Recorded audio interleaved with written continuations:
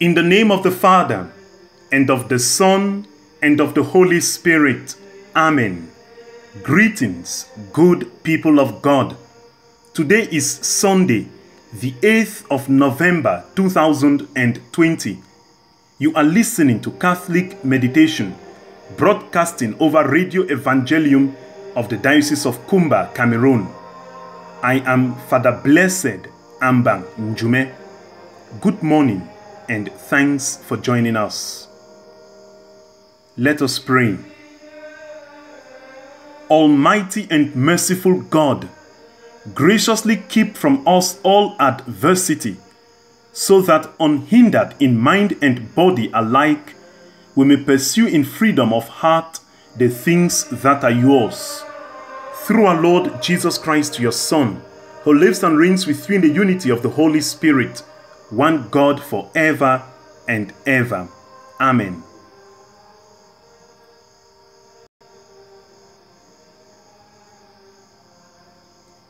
The first reading is taken from the Book of Wisdom, chapter 6, verses 12 to 16.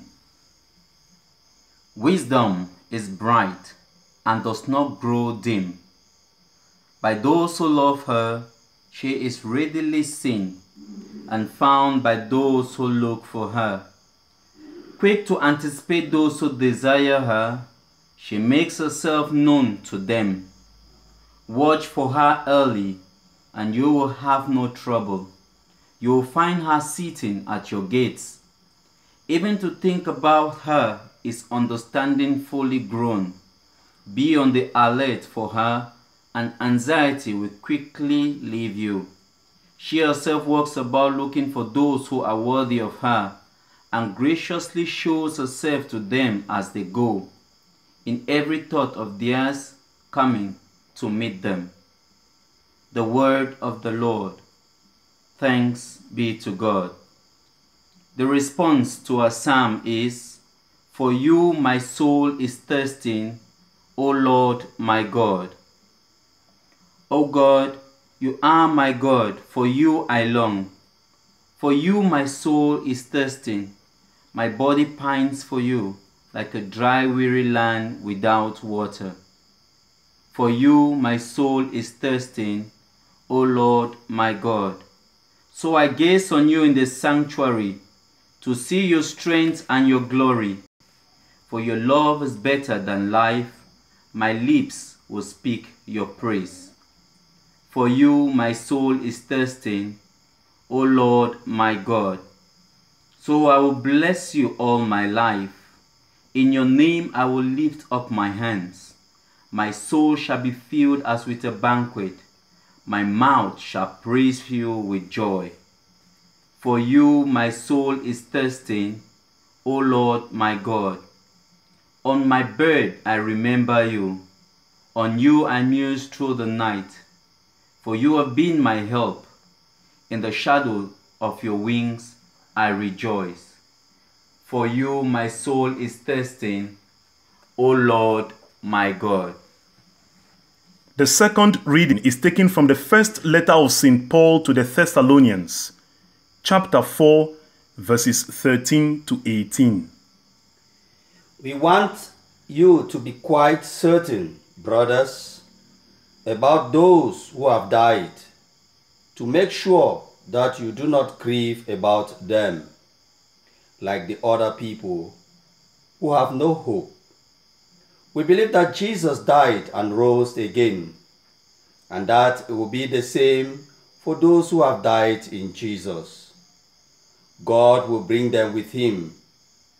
We can tell you this from the Lord's own teaching, that any of us who are left alive until the Lord's coming will not have any advantage over those who have died. At the trumpet of God, the voice of the archangel will call out and command, the Lord himself will come down from heaven. Those who have died in Christ will be the first to rise, and then those of us who are still alive will be taken up in the clouds together with them to meet the Lord in the air. so we shall stay with the Lord forever. With such thoughts as these, you should comfort one another. The word of the Lord. Thanks be to God. Alleluia. Alleluia. Alleluia. Alleluia. Chantons en âme le Seigneur. Je vais louer le Seigneur tant que je vis. Alléluia.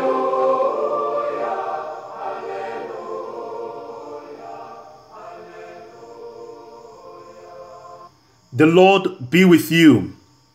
A reading from the Holy Gospel according to Matthew, chapter 25, verses 1 to 13. At that time, Jesus told his disciples this parable. The kingdom of heaven shall be compared to 10 maidens who took their lamps and went to meet the bridegroom. 5 of them were foolish, and 5 were wise. For when the foolish took their lamps, they took no oil with them. But the wise took flasks of oil with their lamps. As the bridegroom was delayed, they all slumbered and slept. But at midnight there was a cry, "Behold, the bridegroom, come out to meet him." Then all those maidens rose and trimmed their lamps. And the foolish said to the wise, "Give us some of your oil, for our lamps are going out."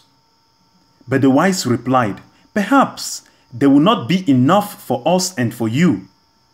Go rather to the dealers and buy some for yourselves." And while they went to buy, the bridegroom came, and those who were ready went in with him to the marriage feast, and the door was shut. Afterward, the other maidens came also, saying, "Lord, open the door to us." But he replied, "Truly I say to you, I do not know you. Watch therefore, for you know neither the day nor the hour." The Gospel of the Lord. Praise to you, Lord Jesus Christ.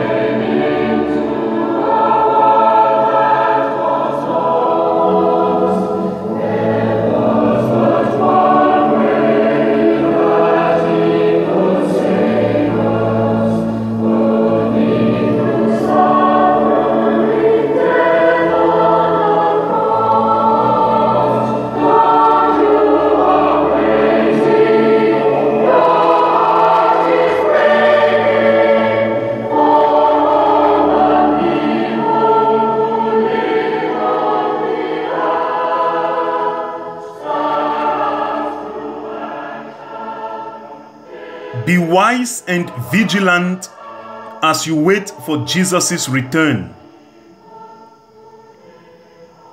Be wise and vigilant as you wait for Jesus' return.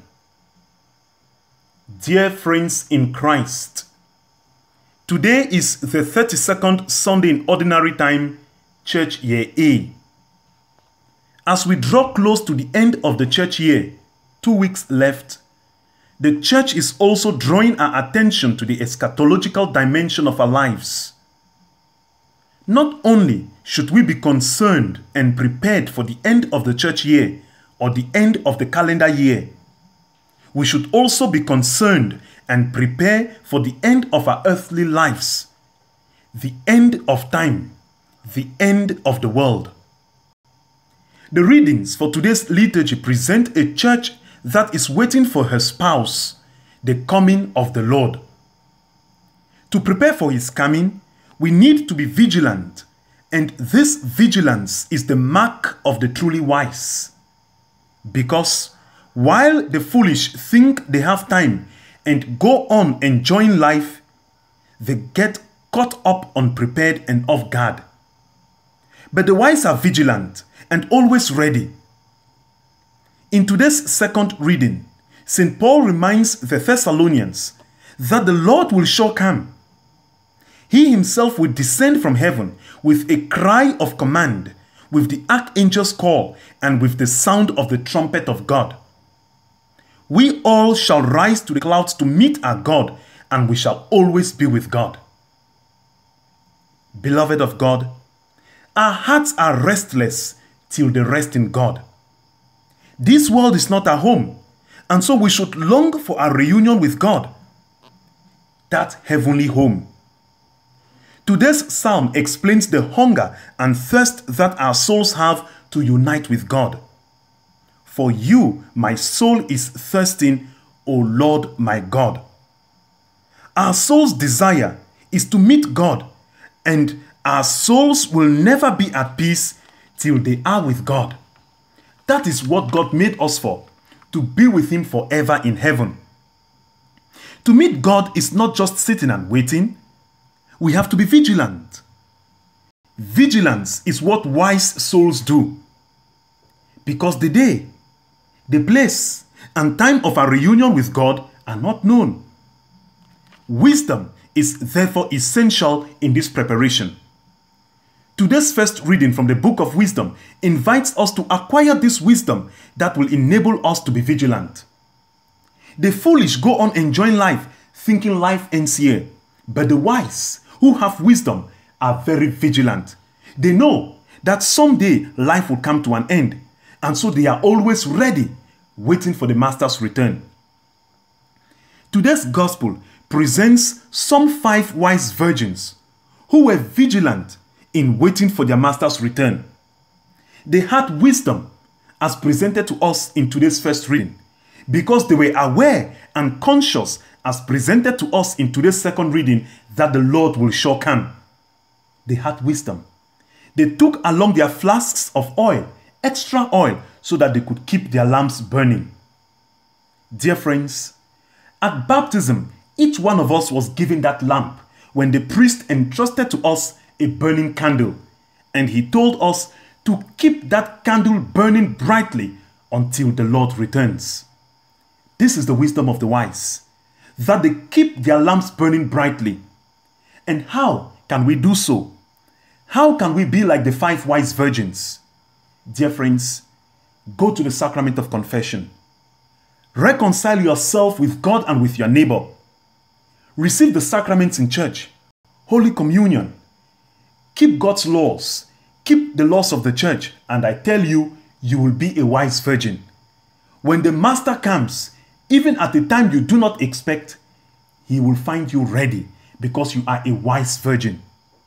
But if you are foolish and you go on enjoying life like one game, thinking you have time, oh, how the Master's coming will meet you when you least expect and when you are not ready.